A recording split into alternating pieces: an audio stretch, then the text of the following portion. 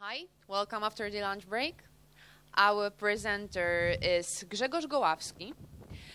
He has 12 years of experience in IT, and he has also been acting in multiple roles, such as developer, software architect, system architect, and security architect. Currently, he is lead security engineer in Nokia. He has been working in the security area for about 5 years. Also, he has been conducting an internal web application security training for more than 3 years, and he has been receiving very positive feedback. So I want to introduce you, Grzegorz Goławski.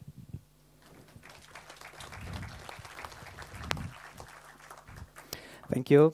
And I'm Grzegorz Goławski, and today I'm going to talk about web application security.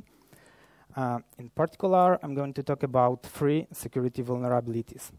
SQL injection, which is a vulnerability in a way how you build the SQL queries in your application. The cross-site scripting vulnerability, which is a vulnerability in a way how you output the untrusted data on the web page. And cross-site request forgery vulnerability, which is a vulnerability in a way how you validate or don't validate the originator of the request.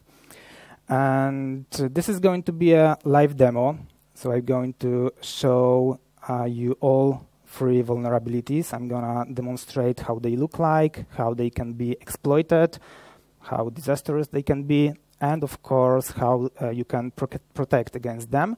And for this, I'm going to use my web application, very simple web application, but also very vulnerable web application with a lot of vulnerabilities. The application is called Carsbook, and I need to tell you that it's installed locally on my laptop here, so I'm not going to hack any public website. It's not going to happen. So it's a local application, and this is the application where you can upload your car's photos and then watch them. And this application, so you can see your cars here by clicking on this link, but before you can do this, you need to log in. And because it's a security-related presentation, I'm not going to log in using my credentials. I'm going to, well, let's say, break into the application. So usually there's an admin user in almost all web application, so I'm going to use the username admin, but now I'm not going to type the admin's password. I'm going to type something else.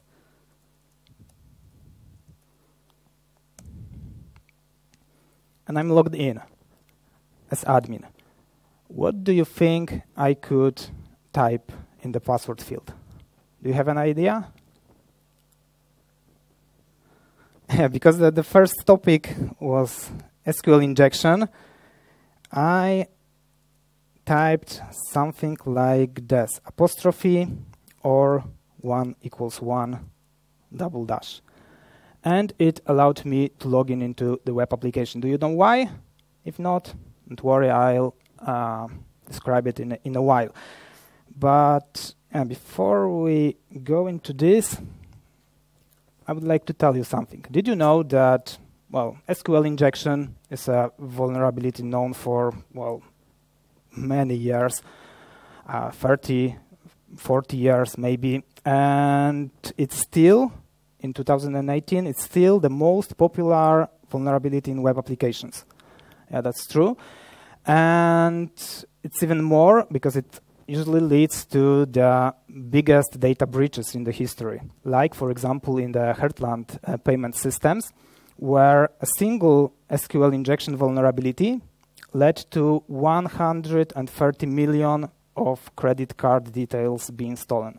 So a single SQL injection vulnerability in the web server of this company led to 130 million of credit card details being stolen. So that's huge number, and I hope I got your attention now. So, and I'm gonna tell you how this could happen also. But before we go there, this is the code I used in my web application for the authentication. So, as you can see, there's a web login form with two fields, the username and password, and the values provided by the user are retrieved here. So this is the username and the password. And then the following SQL query is being executed. So select all from users, and the users is the table where the user's details are kept. So select all from users where username is the username provided in the login form, and password equals to the password provided in the login form. And then limit 1 to limit the number of results to 1, to a single result.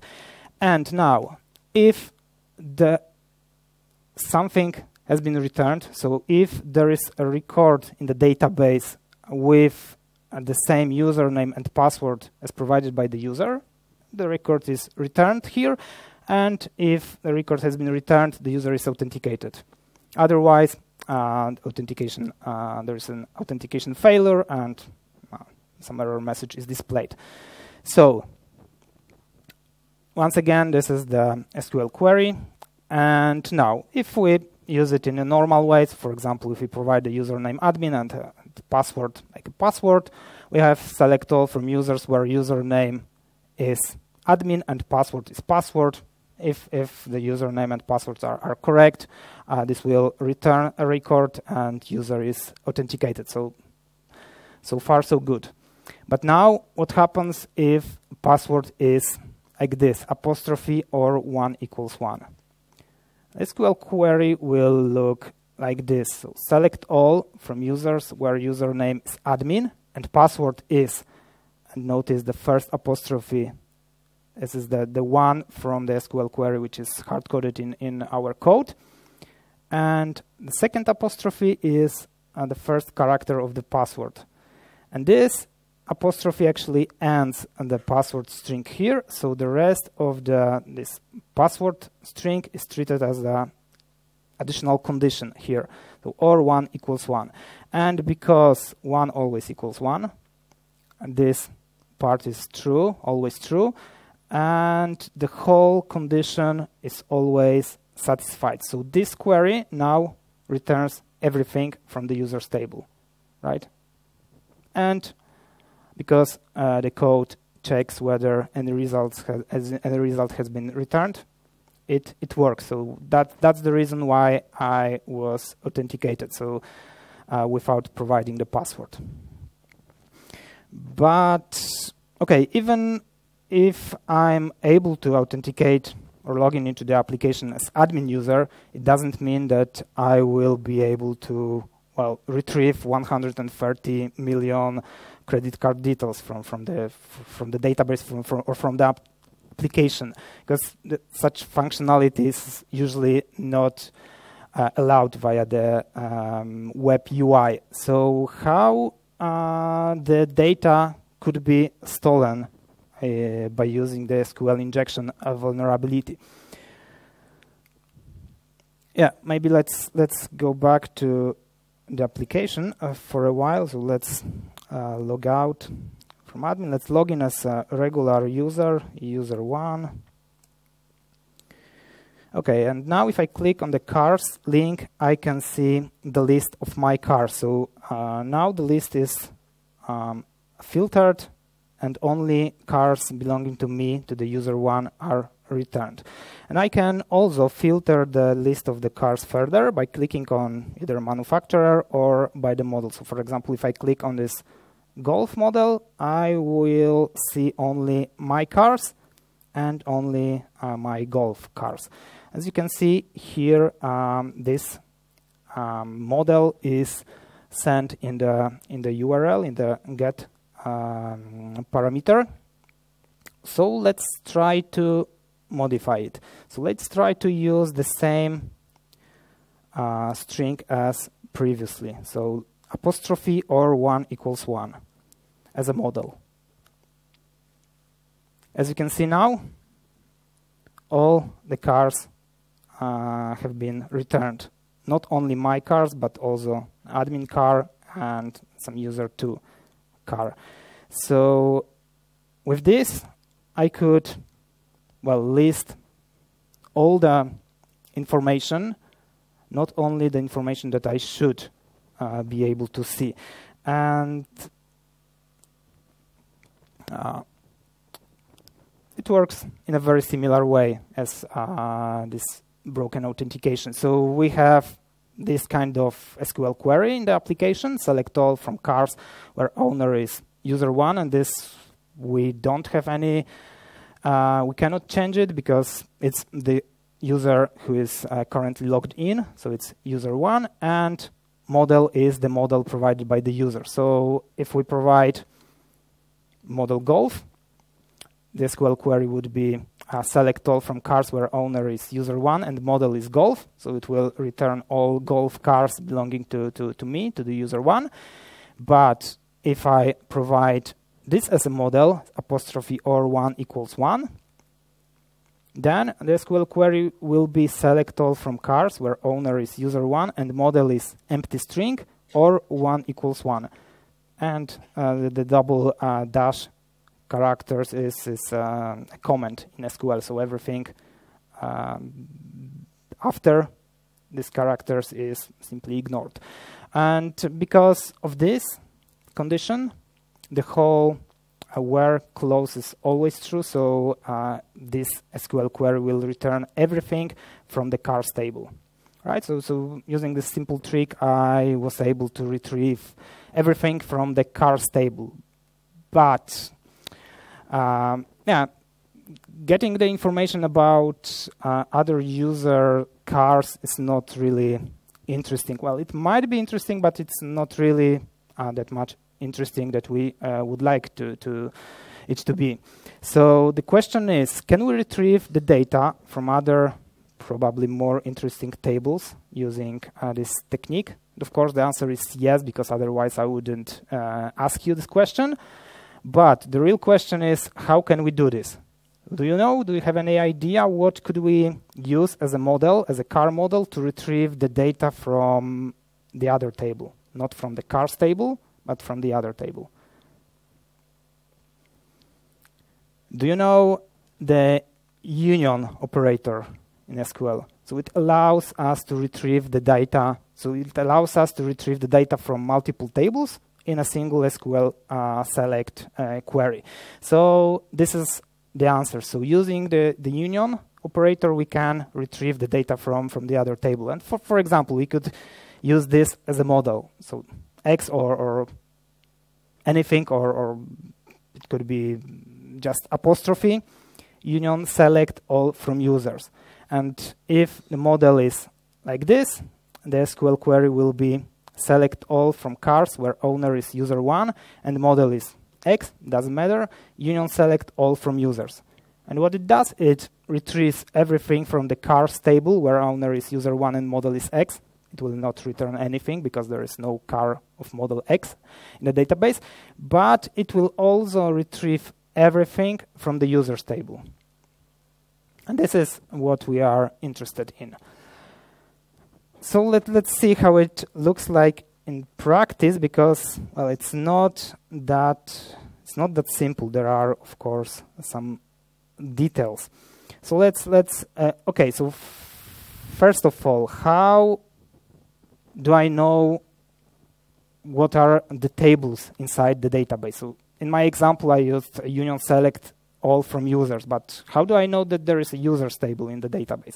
Well, users table might be in the database because it's quite a popular name for the table where we can store the user details, but what about those credit card details? What could be the table name where the credit card details are being stored? We don't know it, so we need to figure it out. And how can we figure it out? Well, each database has some kind of metadata or special tables where the information about the other tables in the database are kept. So we need to figure out what's the database behind this application. Having this information, we can use the metadata of the database engine to retrieve the list of the tables and the columns which are in the database. So in other words, we could retrieve the database schema. Okay, so but how can I figure out what's the database engine here? So there are many ways. One of the simplest way would be to do this. So I use apostrophe as a model. Hit enter. It leads to the exception and error page, and because the application is written so poorly, it displays a very detailed error message with some part of stack trace, I think. And by reading this error message, we can find out that the database behind the application is SQLite, because we can see an SQLite exception. So now we know that there's an SQLite database there. So now we can check Google and see where SQLite keeps the information about the other tables. I have this, let me check it here. So know that there is a SQLite master table. Let me copy it. Okay, so there is an SQLite master table in the SQLite database where the information about other tables are being kept. So we can use this trick, apostrophe union select all from SQLite master where type is table, because we don't want to retrieve everything, all the metadata. Only we want to retrieve only the metadata for the tables. So let's do this, and we get another error. And once again, the very detailed error message is very helpful, and we can read that the request has failed because the selects to the left and right hand side of the union do not have the same number of result columns. So one of the property of union select is that the select part on the left hand side must return exactly the same number of columns that the right hand side select. So in our case, well, we don't know what's the left hand side of the select query, because we don't have the source code of the application. We know that it retrieves some data from the about the cars. So we don't know this, we can't control this, but we can control the right hand side of the select, of the union select, right? So we can try it out. So we can first, instead of select all from this SQLite master, we can use select one from SQLite master. It will simply return us a single column with artificial number one, just with number one.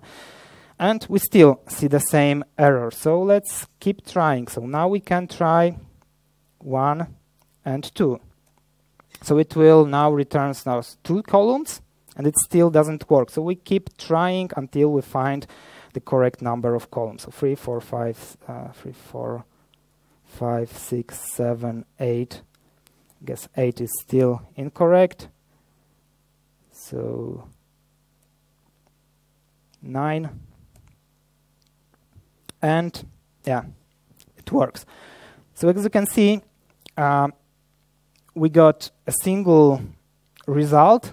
This is because the left-hand side of the select didn't return anything. It was select all from cars where owner is user 1 and model is empty string. It doesn't return anything. But the right-hand side of the union select now is this select 1, 2, 3, 4, 5, 6, 7, 8, 9 from SQLite master, and that's the reason why we have those numbers here, because the web application retrieves the data from the database and then expects that the first column is the car ID, the second column of the result is the car manufacturer, the third column is the car model, and so on. That's why we see such results.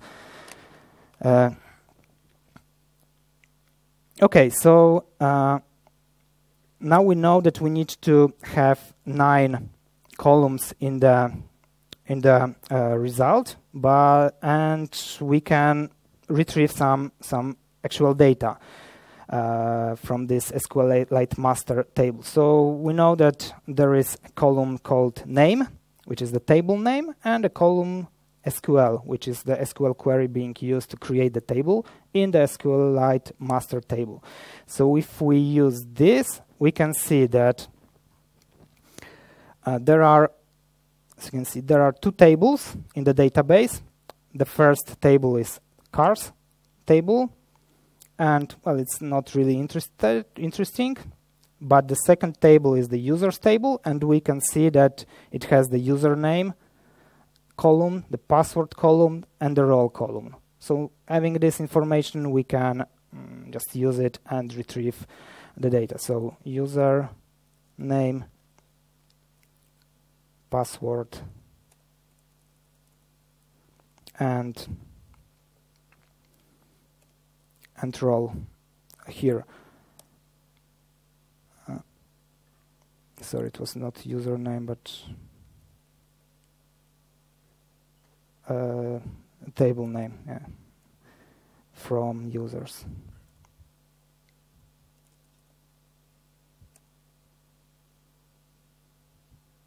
Yes.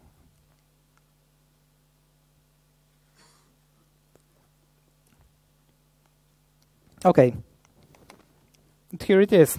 We retrieved the contents of the users table. So we have the usernames, the passwords. Actually, they are the same in this case. So the password for admin is admin, the password for user one is user one, and so on. And well, now we can use this information to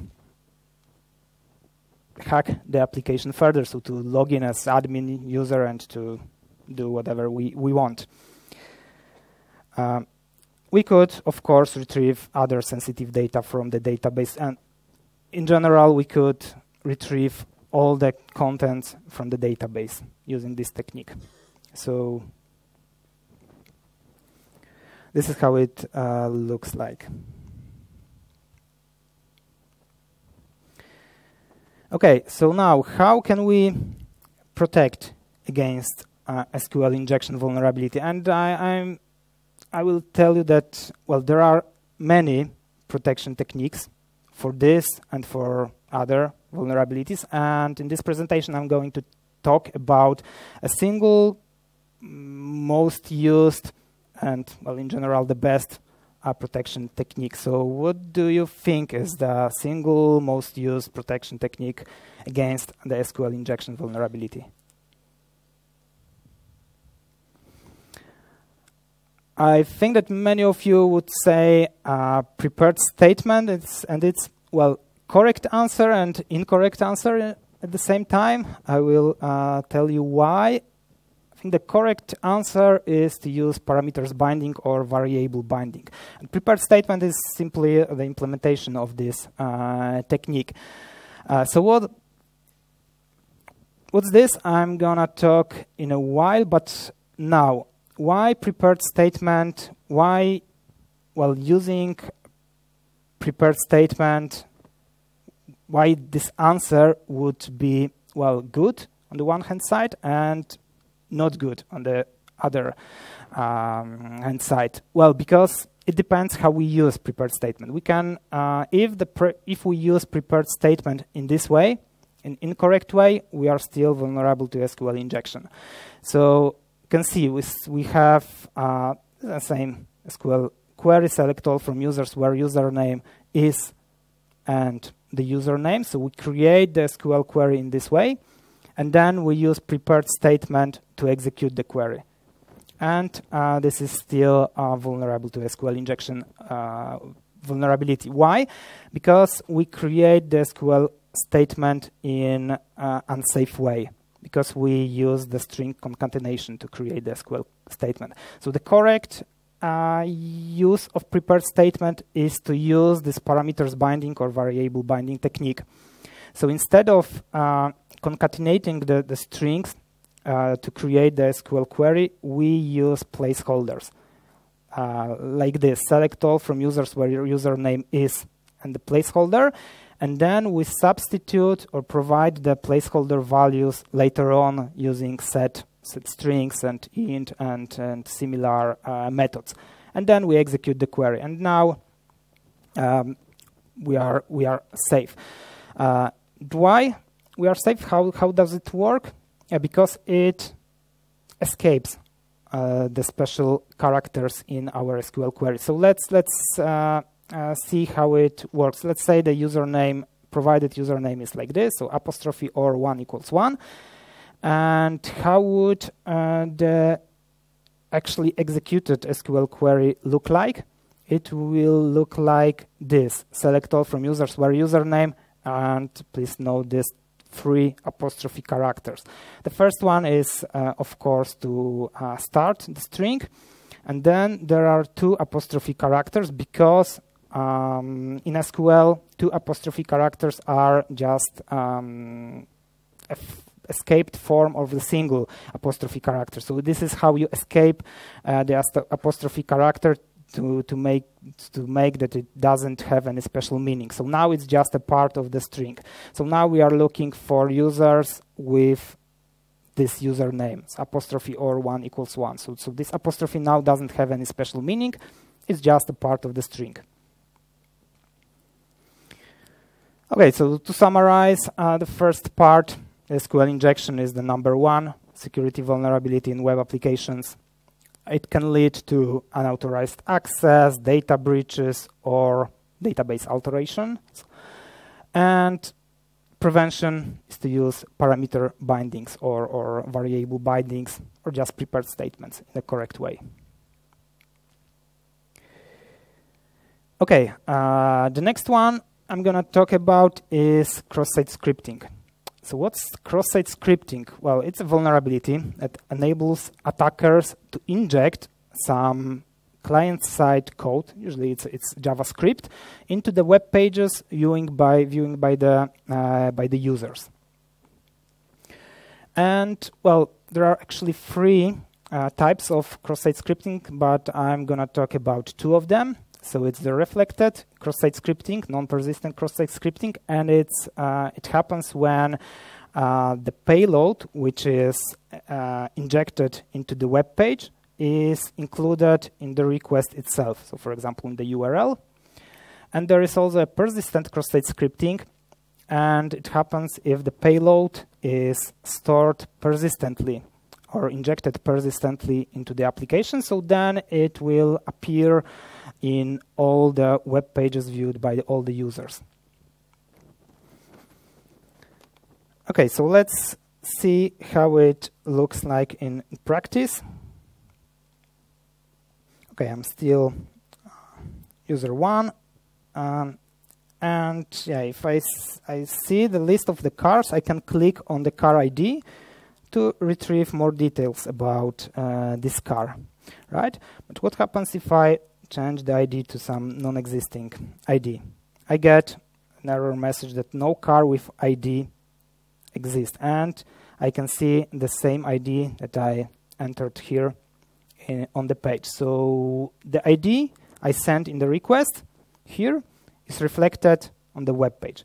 And it, well, can mean, but not necessarily, that the page, it can indicate that the page is vulnerable to SQL injection, to cross-site scripting, and we can check it further. So let's try to use this.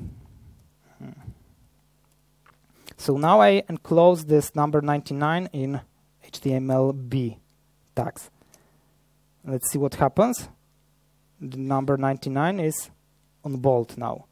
So it means that the HTML tags were injected into the web page and now are interpreted by the browser.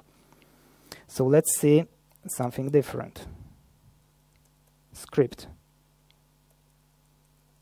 and for example, we can use alert. So now, and the script has been executed in my browser. So what does it mean? It means that if I send this link, right, to any user, and the user clicks this link, opens this web page, the script provided here, in this case it's alert, but can be any JavaScript, will be executed in the user browser.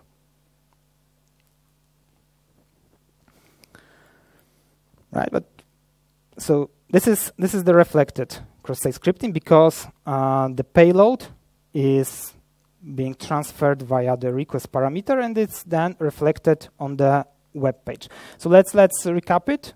we have this error message if the car ID is incorrect. No car with ID and the ID provided in the request. If the ID is 99, so the URL is carsbook.com/car ID 99, and the page is the source code, the HTML code of the page is like that. So nothing bad. But if ID is something like this, script alert XSS, so the URL is like this, the HTML part, the HTML code will be like this. So we have no car with ID, and then script tag and the JavaScript payload. And of course, the browser will not display this as a string on the web page.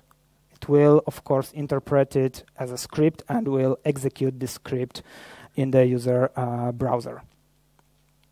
Okay, now I have a question for you, but please don't answer it now. Just think about this, and I will come back to you in 5 minutes. So let's pretend you are hackers and you found a cross-site scripting vulnerability in a very popular website, and you would like to use it to, I don't know, to make some chaos, to shut down the web page, or to change the web page contents, or to make some money, or gain unauthorized access to the application. So what JavaScript payload would you send? Let's think about this. I will come back to this question in 5 minutes, because now I'm going to talk about persistent cross-site scripting, which is more severe than the reflected one, because in the reflected one, in order to exploit it, we need to send a link to the user, and the user needs to click the link. And only then the JavaScript payload is executed in his browser. But now with persistent cross-site scripting, this clicking on the link will not be needed. You will see. We have, on the web page, we have a possibility to add a car. I can just add a car here. And you can see the new car is here. But I can add a car with a malicious name. So let's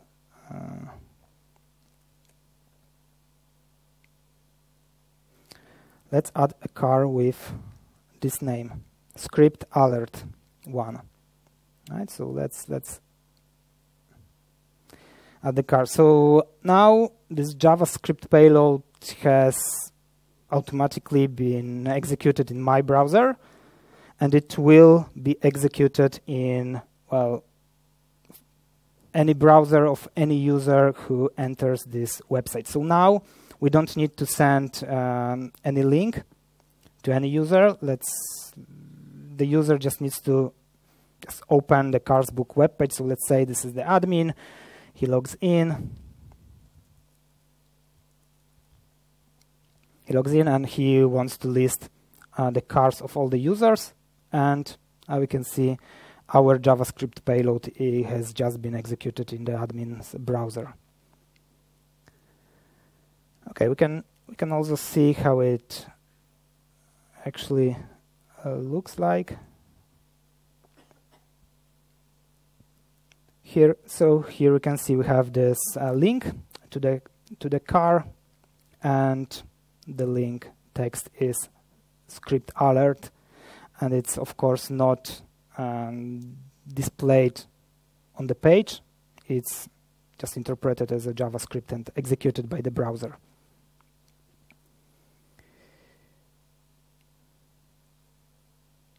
Okay, so that's persistent cross-site scripting. The idea behind this is, well, the same as in reflected cross-site scripting. The only difference is how the payload is being stored in the web application. So in this case, the payload is stored permanently in the web application, and every user visiting the web application will experience this cross-site scripting. There is no need to send the malicious links to the users. Okay, so let's go back to the XSS payload. So what JavaScript payloads would you send if you were hackers? Do you have any idea?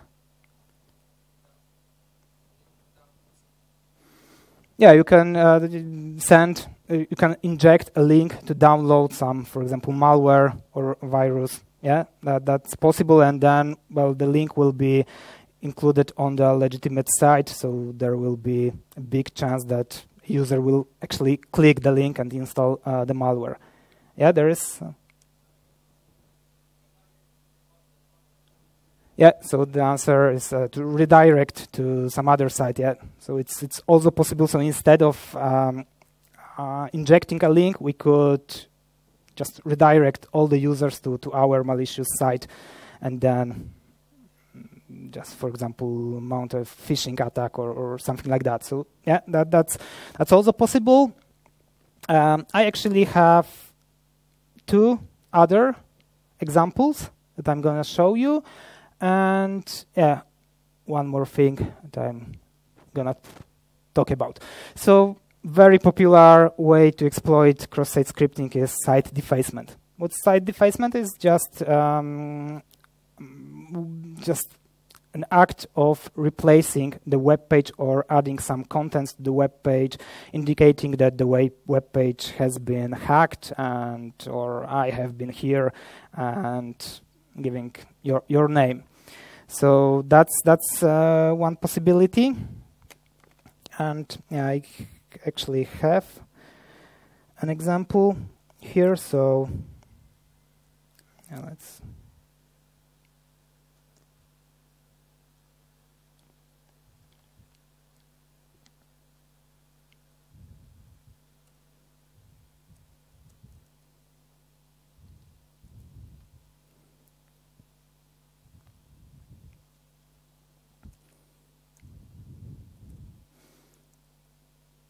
Yeah, so I will go back to the JavaScript code in a while. So I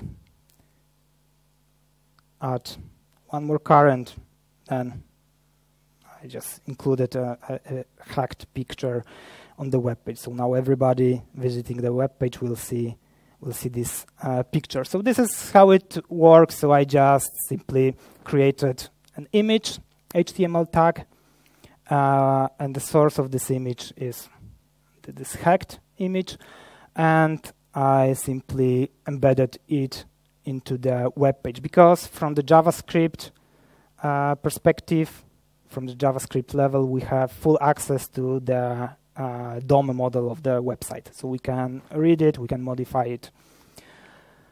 So we can do, for example, the site defacement. Another example is stealing cookies.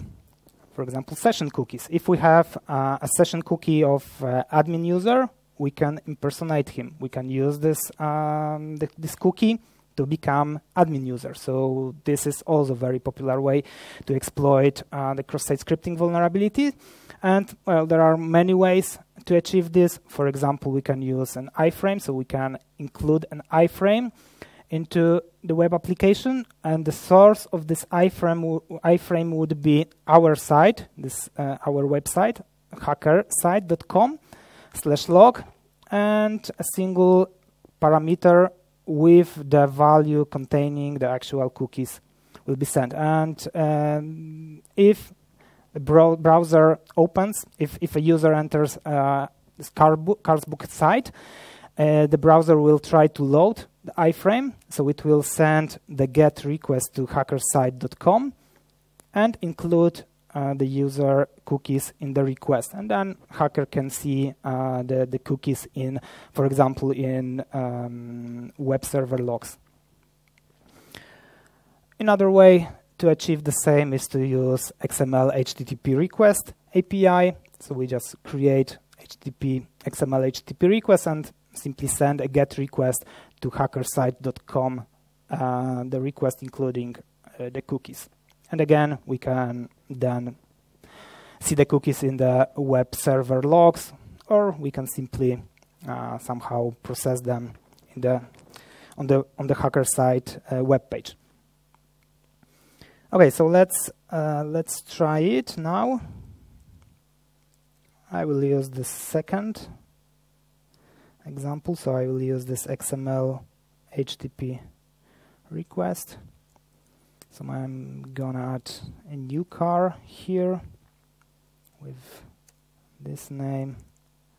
Okay.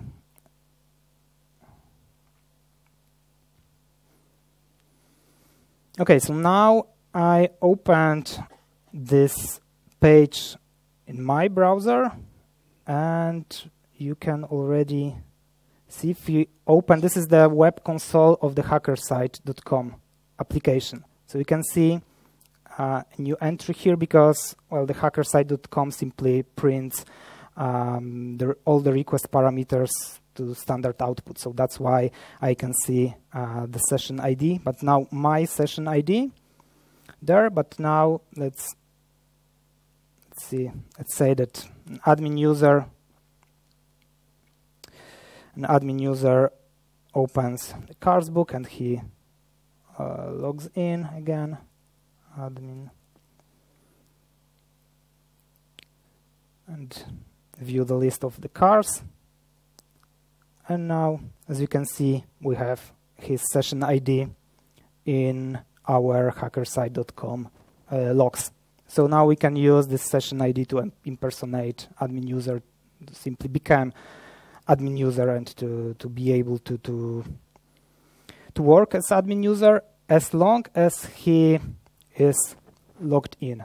So once legitimate admin logs out, the session becomes invalid, and we cannot work as admin user anymore.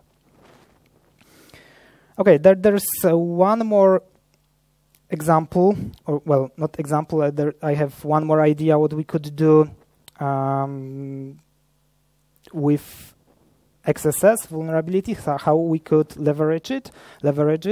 So we could, for example, inject some cryptocurrency mining script into the web page. So then all the users visiting this web page will mine the cryptocurrency for us. So this could be a way to actually monetize this XSS vulnerability.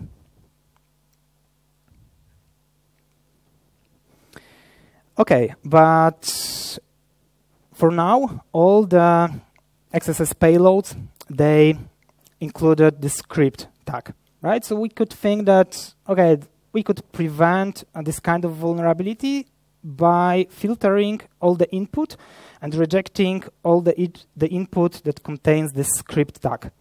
Well, I can already tell you that that would be a very bad idea. But why?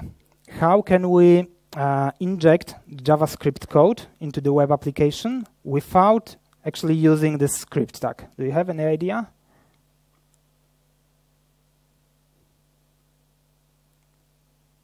We can use, for example, event attributes. For example, on error, we could inject something like this into the web page. Image tag with some non-existing source, and on error, event attribute with the JavaScript to be executed.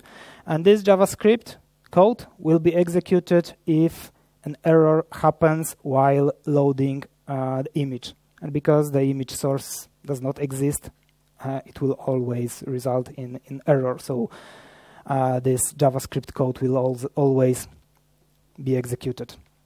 So just remember that filtering out the user input containing the script tag is not a good idea. Okay, so if it's not a good idea, then how can we, what is a good idea? How can we protect against cross-site scripting? Yeah, exactly. So sanitizing or encoding the user input. What does it mean? It means to substitute the special characters by their encoded forms. So usually there are these are the HTML entities. So for example, if we substitute the less than sign, less than character with this entity, it will not be interpreted as a browser as a script to be executed, but it will simply be displayed on the web page. And I can actually demonstrate it because this car manufacturer parameter is vulnerable to cross-site scripting, but this car model is not. So if I add this car, then you can see here this script, JavaScript, and script tag is not interpreted and not JavaScript is not executed, but it's simply displayed here, simply because it was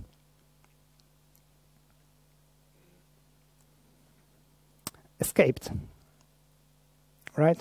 You can see here. So the less than character was substituted by &LT and greater than by &GT. And this is the correct way and the best way to protect against cross-site scripting vulnerabilities. And the good news is that most modern frameworks will do this for you, so you don't need to care about this. You just need to use the framework in a correct way. Okay, I have one quite funny example, because as you could see now, in most cases the JavaScript payload was included either in the URL, right, in the GET request, or was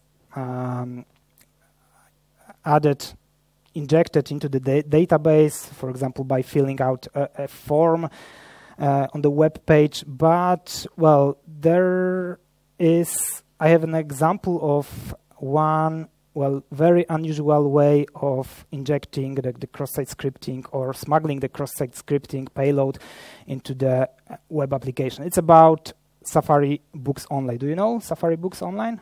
I think you do. So it's a online bookstore where you can actually preview the contents of the book. You can read some chapters. So there was a guy who wrote a web application security book. So of course, one of the chapter there was about cross-site scripting. So of course, he included many XSS payloads in the book, like I did in my presentation.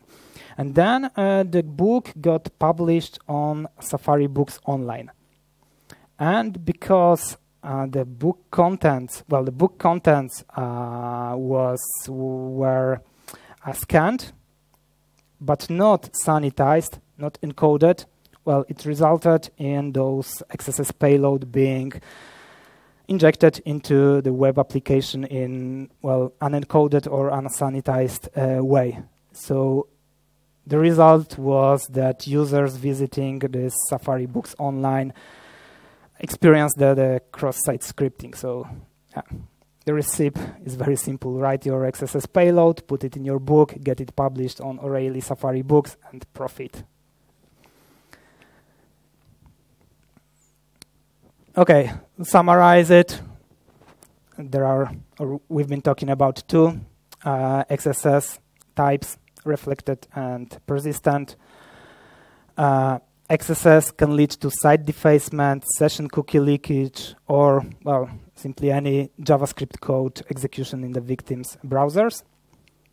And prevention technique, just encode the output.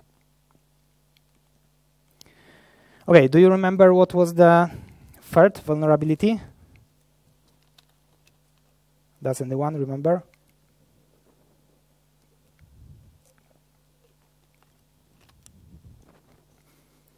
Okay, it was Cross-Site Request Forgery, CSRF or CSRF. What's that? It occurs when the attacker can cause the user browser to perform an unwanted action on a trusted website for which the user is currently authenticated.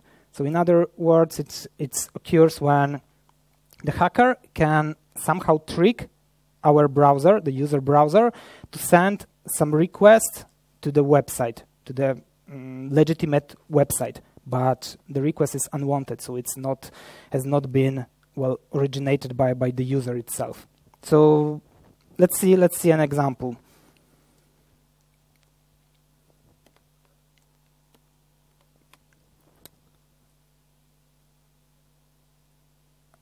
Okay, we have, as you can see, if I click on my username here, I can change my password. So how does it work? I simply put a new password, click the change password button, and what happens in the background?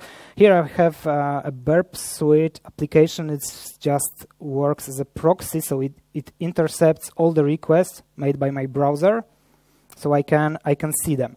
So as you can see here, when I click on this change password button, a post request has been sent to carsbook.com/user/change password, right, with a new password as a single parameter here. Of course, with the JSession ID cookie, because it's required. Otherwise, the request would be rejected. So now, is it possible to trick the user browser to send such a post request without user knowledge? Yes, it is possible. It turns out that it is possible. And how can we do this? Let's see. Okay, let me log out here. I will log in as admin. So you remember that the admin password is admin. And now, let's say admin receives a link from somebody and opens this link. And he sees a single click me button on the page. He clicks the button. And what happened? What has just happened? Let's see. His browser, so we can see here he opened this hackersite.com/something, and then after once he clicked the button, his browser has sent a request, a post request, to carsbook.com/user/change password, like you can see here, with a new password value, which is password. So now the password for the admin user has been changed to password, and I can log in as admin. You don't see it, but I'm typing password here now, not admin, and I'm logged in. All right, so what are the contents of this malicious website? It's a simple page with a single form. Here, the form action is carsbook.com/user/change password. The method is post. And there are two parameters. One input parameter, the hidden one, the password parameter with the new password value. The new password will be password, and this submit button. Right. So now, if the Carsbook admin clicks this button, a form to carsbook.com/user/change password with the new password, which has been introduced by the hacker, right? The value password is sent. So the password of the user is changed to, of the admin is changed to password.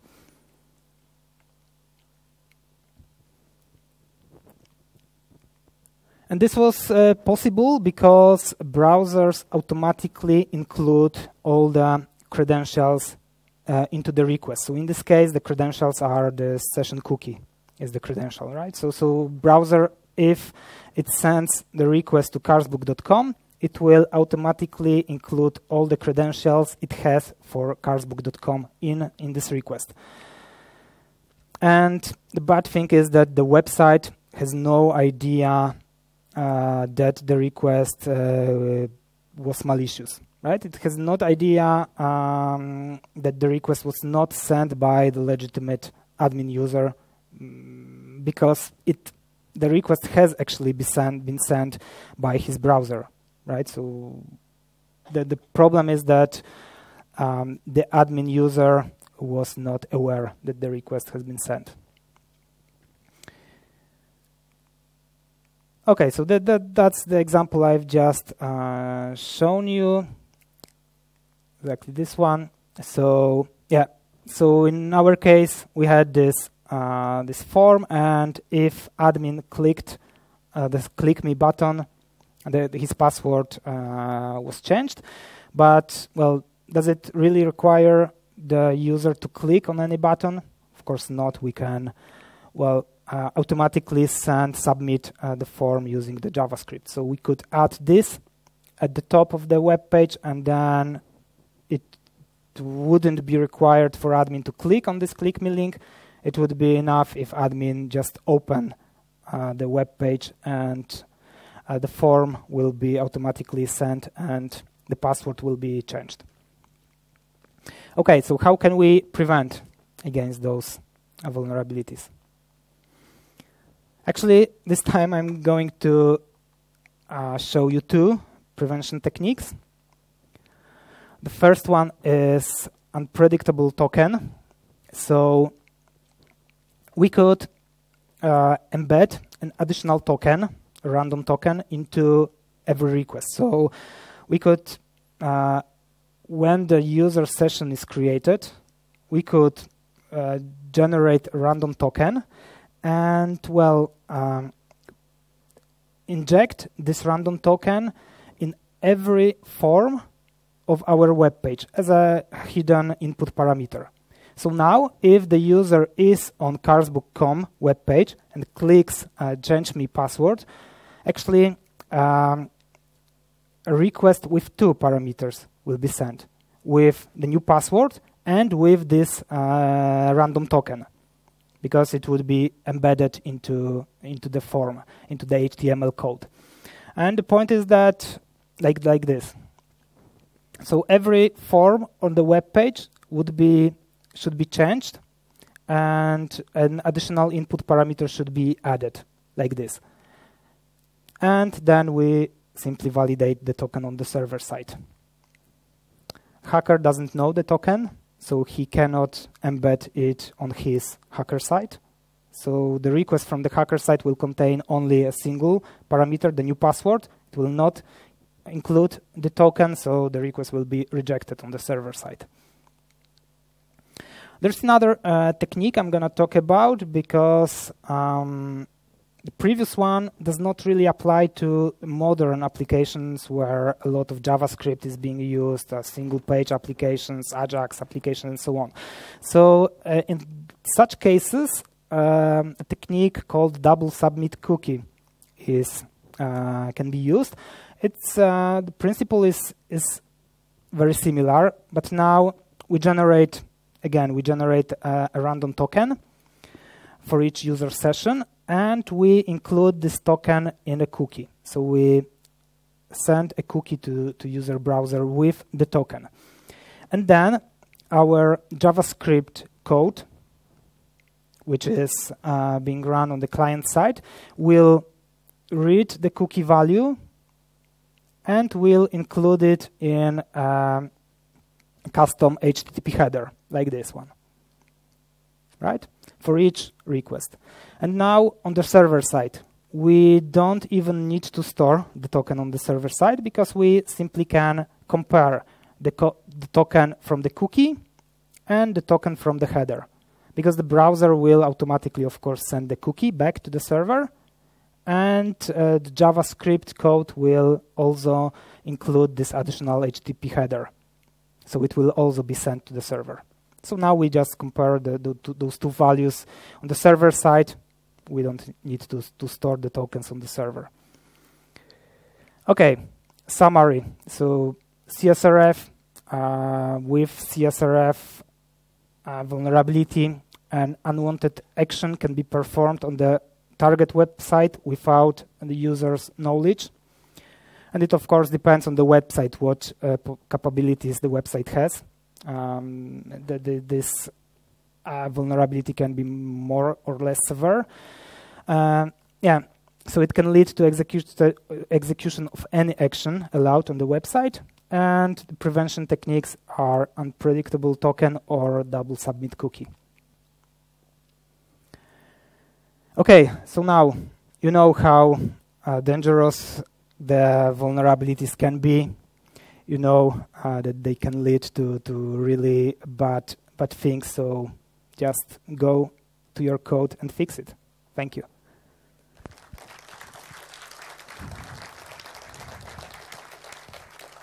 Thank you very much, Grzegorz. Do we have any questions from the audience? I cannot see well, but I think we have there one. are.